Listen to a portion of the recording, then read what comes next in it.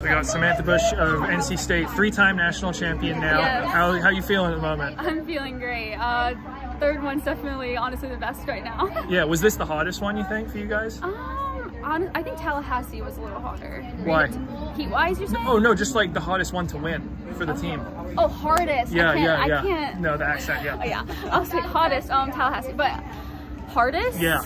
Yes, for sure. We just had a lot of uncertainty with probably most of the people who lined up, especially like me, Amaris, Kelsey, yeah. When did you guys learn that Kelsey wasn't running, and how difficult was that for you to take emotionally and to refocus? We knew, like last week around sometime, and it was tough, but honestly, I think everyone, like the coaches, really like said it calmly to, like, we all were like, we can still do it, it's fine. Yeah. Like, there's nothing to be done, so we just got to go out there and do it. And your race today, can you tell me about your strategy, and also, like, were you aware of how close it was throughout the race? Yeah, like, while I was racing, everyone was like, you need to catch, like, this many people, or, like, you're winning, you gotta do it, you gotta go. I mean, I started out pretty far behind, which I usually do, but this time it was more than usual, so I was just, like, trying to pick off as much people as I could. And this year I was coming in like a little less confident than the years prior, just because like I'm coming back from injury, so I just was trying to like keep myself under control and go for it. Yeah. How did you not panic, or were you panicking when you're that far back early?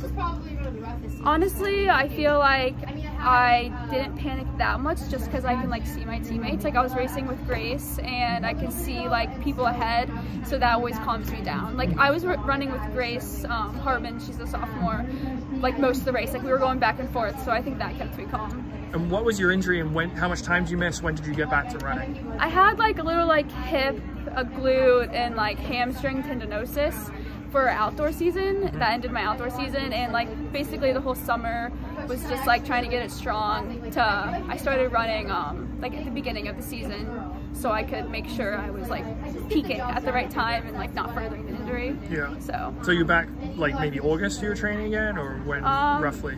Yeah, like September, August was like full training. I mean, it was just like I did a really gradual build, so that's why like the beginning races weren't that well. Yeah. But I trusted the process. Hennis is very like a slow builder, just so you don't get injured again, so it just took me some time. Yeah, and Caitlin sounds like she was under the weather today. She really had to fight the end of it. Yeah. Like, did you see her afterwards, or what does it mean for her to be leading you guys to this title? I mean, it means a lot. Like, last K, I kind of saw her not doing as well as she usually does, and I was like, I have to fight for her because this is going to be hard. Like, she's fighting, and I knew that she felt a little sick, and I knew she wasn't feeling well, so yeah, when we finished, she was really, really excited and like, you know, really emotional that we won. And then she was like kind of passing out because she felt sick, so that's kind of inspirational. Like, she's still really, really happy, even with her feeling bad.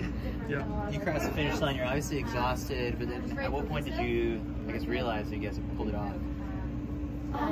Honestly, well, during the whole race, it was like you have to catch 5 people, like you have to catch this many people, and like I thought I did that, so I was like, okay, I think we won. If they told me that all I had to do was this, and I finished with Leah and Amaris, and that's when I had a really good idea. Like, they always say, like, when you finish with your teammates, like all 3 of us were in a good position, so I had a pretty good idea that we did well. What did Coach Hennis say, I guess, when she huddled you guys back up, you know, afterwards?